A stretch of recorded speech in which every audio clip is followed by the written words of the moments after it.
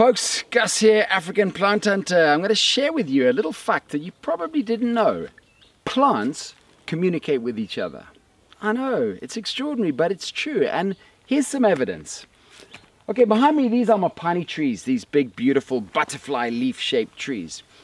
Mopane trees are staple food of elephants. Now, they have a kind of symbiotic relationship with elephants. They actually need the elephants. It helps them to reproduce. But of course they don't want to be completely chowed by an elephant, so they've evolved a defense mechanism. When an elephant comes along and starts browsing their leaves, the Mopane tree releases a tannin from its roots that goes up into the leaves and makes the plant unpalatable. Remarkably, Mopane trees are able to communicate the fact that they are being browsed to neighboring trees so that the neighboring trees release the tannins before they are browsed by the elephant. So you can quite often see, and you can actually physically see this, when elephants are browsing, they'll come to a tree, they'll start browsing, then they move away from it, then they go to the next tree, they take one mouthful and then they're gone. It doesn't taste good.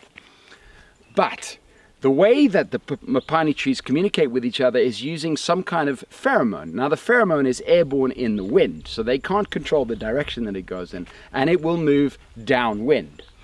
So what happens is, elephant comes along, starts browsing on a Mopane tree releases pheromone to say to the other trees around it, whoa, we're under attack, release tannin. Tannin goes into the leaves, and then all the trees downwind of there release the tannin and become unpalatable to the elephant. So, what does the elephant do? Well, the elephant comes in from a downwind position and starts browsing upwind, because the trees can't communicate with each other upwind. Pretty remarkable series of little micro adaptations over time. But if ever there was evidence that plants can communicate with each other, this is categorically it. Thank you for watching that, guys. If you don't know me, I am Gus, the African Plant Hunter, and it's my mission in life to try to bring a little bit of awareness and knowledge around African plants to the rest of the world.